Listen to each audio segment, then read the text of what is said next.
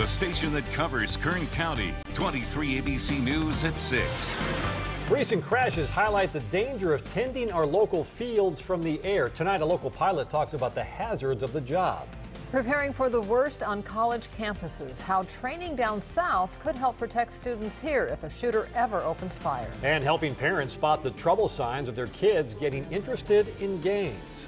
Well, we've all seen them flying low above our local fields and making what appears to be hair-raising maneuvers to avoid danger. The two recent crashes involving agricultural helicopters have highlighted the dangers of flying these machines. Earlier this week, a crop duster went down in a field in Fresno County.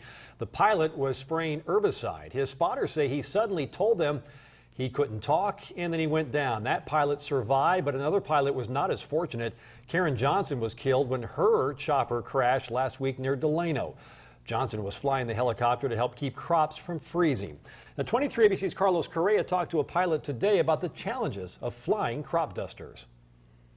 Scott Goodlin is always concerned for safety. Safety is number one when you're flying. There's a lot of things that can go wrong while you're flying. Goodlin helps manage his family business, a crop dusting company that's been spraying fields for years. And we apply pesticides, and that includes herbicides, insecticides, also fertilizers and seeds to fields. During the summer, pilots work around the heat, but in the winter, their busiest time of the year, the challenge is the fog. We send people out to check the fields, check our visibility before we even leave to go to the fields to make sure we have enough visibility and high enough ceilings to be able to get out to the fields. The weather isn't the only thing pilots have to keep a close eye on. They also have to be concerned over the distance between the plane and the crop and look out for power lines.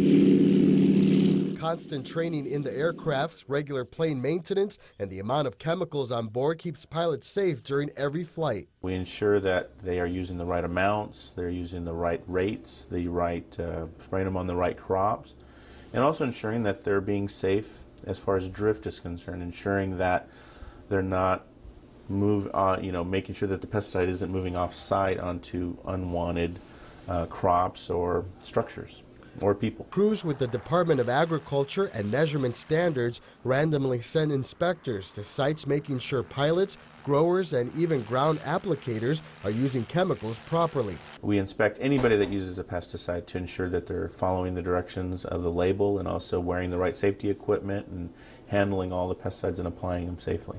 In Kern County, Carlos Correa, 23 ABC.